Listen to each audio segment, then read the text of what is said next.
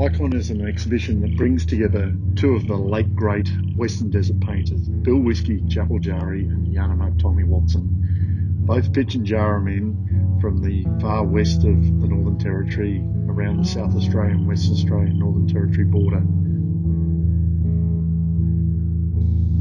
Both men came to painting late in their lives, but when they did pick up the brush, the outpouring of emotion, the outpouring of storytelling, and the incredible aesthetic that they both brought to the art world was just extraordinary.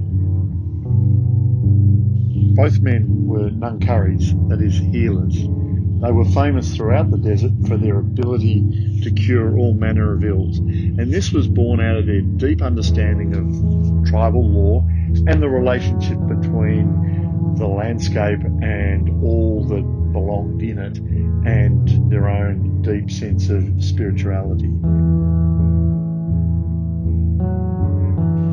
Tommy Watson was an extraordinary colourist.